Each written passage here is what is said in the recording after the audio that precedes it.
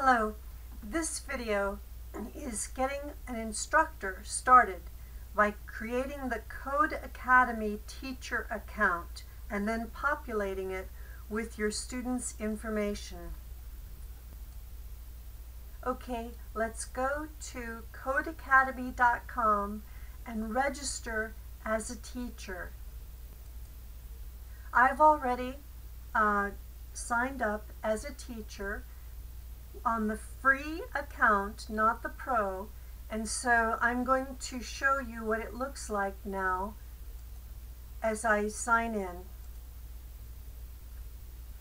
Okay, here on the upper right hand side where you see my picture, click on that. You'll have an icon there. Select Teaching Resources.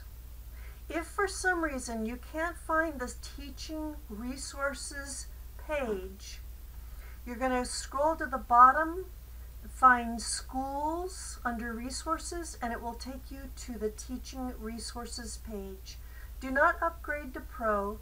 The free edition of CodeAcademy for Teachers is all you need. So when I selected my icon in the upper right hand corner and selected Teaching Resources and came to this page, now I scroll down to where it says Classroom Tracking. Here it says create accounts for your pupils and track their individual performance. That's what we want to do. Select Classroom Tracking.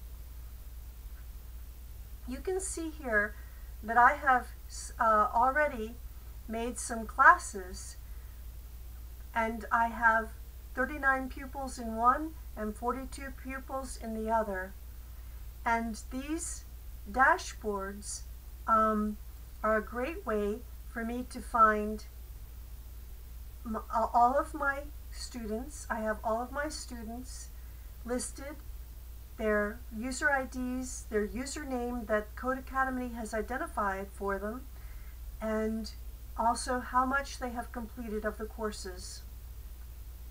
So I'm going to show you how to do this, how to create your own class. So here we are creating a class. Click Create a Class. Here, on the class information, we're going to specify, what did I do? We're going to specify CIS 101, and then we're going to put the CRN of our course. In this case, I'm going to use CRN 71812, and then I'm going to put when it meets, which is Wednesdays, 1:20 p.m. to 3:20 p.m. That'll be all part of the class name. Our default password for all of us adjuncts who are teaching, all of us who are teaching the CIS 101 course will be CIS 101. Class description. If we go to the Pace University schedule, you can find, if you put in the Schedule Explorer, the information about Fall Undergraduate Computer Information Systems 101 and do search, you will then have an ability to go to the right hand side, select More Info, find the description of the course, highlight it, copy it, and then put it in your class description. We're all selecting year group 13. Class units. We're only going to have one unit, and that you select from the unit name, select here, and you see the list. We're looking for HTML and CSS. I don't know why it's blinking on me. HTML and CSS. And here, if you wanted to see the course overview, it shows you about how long each lesson is going to take. Now we're going to go down to pupil accounts.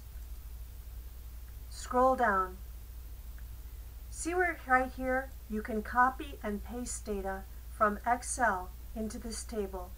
The way we do that to get our roster listed here is we go to Blackboard to where we have our course. Here is my 71812 course. I scroll down to Course Management, then to Grade Center, and then to Full Grade Center. Select Full Grade Center. Now I see the roster of my students. I go to the far right where it says Work Offline. I select Download. Once I get to Download, I then select User Information Only. Scroll down, select comma as my delimiter type, and then I select Submit. Now the data has been saved to a file, and to download the file, I click Download. It gives me a long file name. I'm going to change that file name. I'm going to shrink it down so it's smaller and I won't have a problem with it. I hit Save. It's now on my desktop and I can open it up. When I open it up, I'll see that I've got last name, first name, username, student ID. What I'll do now is select first names,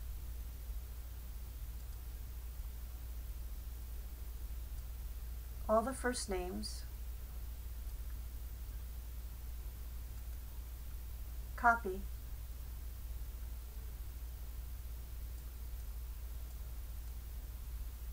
go to Classroom Tracking where it says first name, put my mouse here, right click, select Paste or Control V. Now this one, oh, I made a mistake. I left first name here. I don't need first name.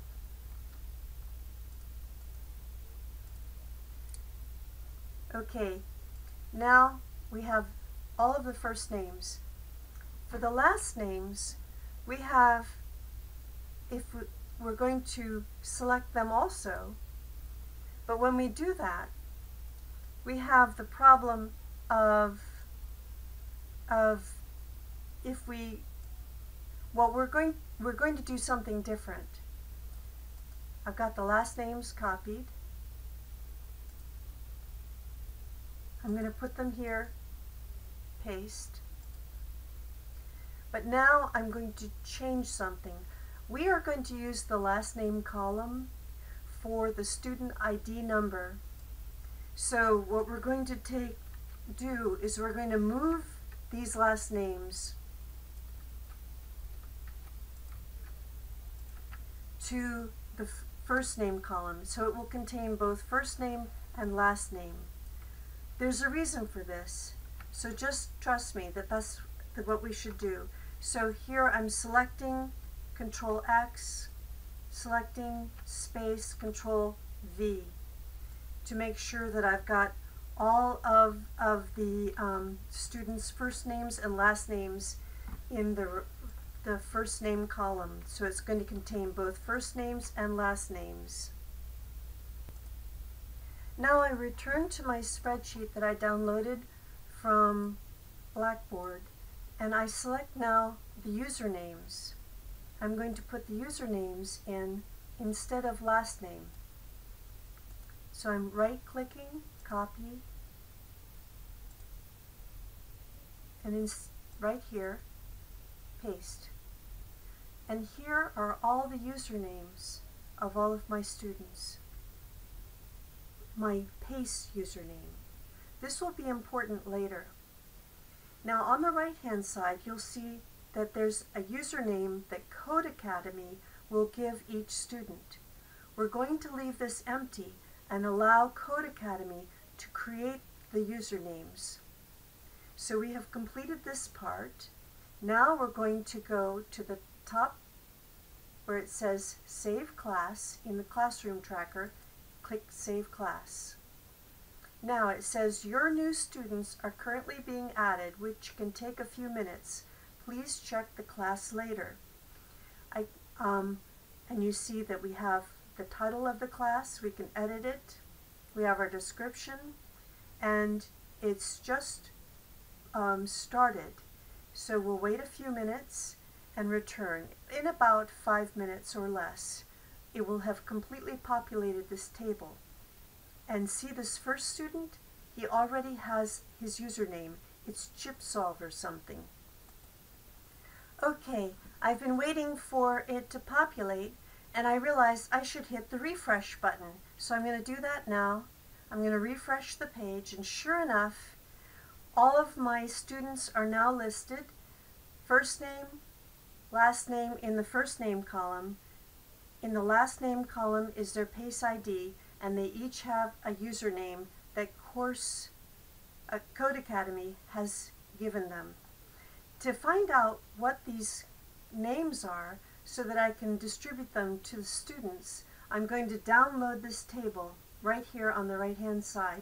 See where it says download table? When I click that, it's going to give me a file named overview. I'm going to name it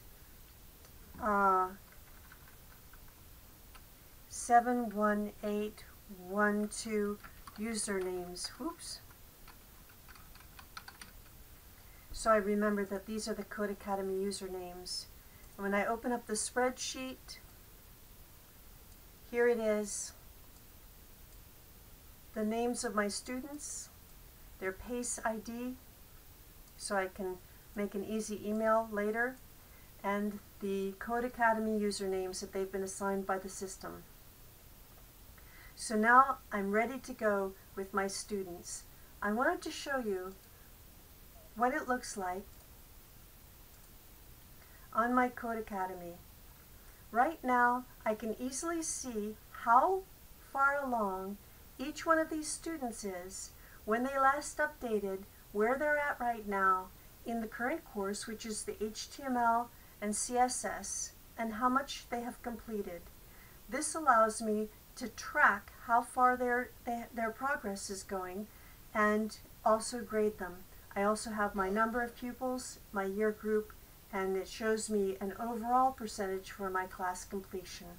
And this concludes the introduction to creating a class in CodeAcademy as an instructor.